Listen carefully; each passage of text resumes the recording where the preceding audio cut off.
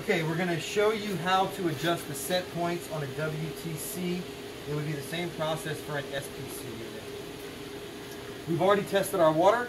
We know that our pH is 7.7 and our chlorine has tested at 4 parts per million. So we're going to adjust our controller to match those readings. So the first thing we're going to want to do is adjust our knobs to match what we tested in the pool.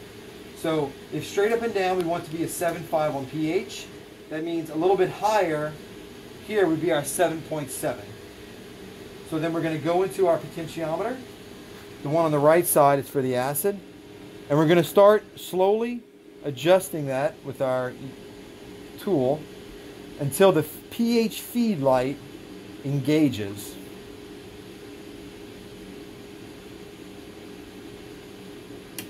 So that's where it is. So that's basically our sweet spot or our set point. So we're going to leave it there, and then we're going to turn our knob back to 12 o'clock, and you can see that it's feeding acid, and it will feed acid until that internal point goes from here, from 1 o'clock back to 12 o'clock. To move on to the ORP side, we'll take the pH out of the equation, and same thing here. So if we want 3 parts per million to be straight up and down at 12 o'clock, then we're going to move this a little bit higher to reference our 4.0 parts per million that we tested.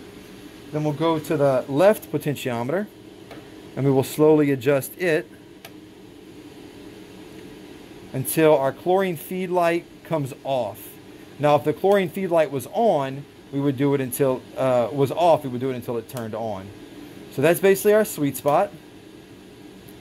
So this matches where the pool is currently at. And then we'll take that dial and we'll turn it down a little bit. So now no chlorine will pump into there, or no bleach will pump into this pool until the internal point comes down to meet where our knob is at. And that is basically it. We can always verify that we've done it correctly by testing.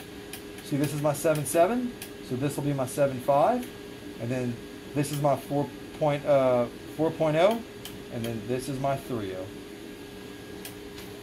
And that is how we adjust the set points on a WTC and an SPC unit.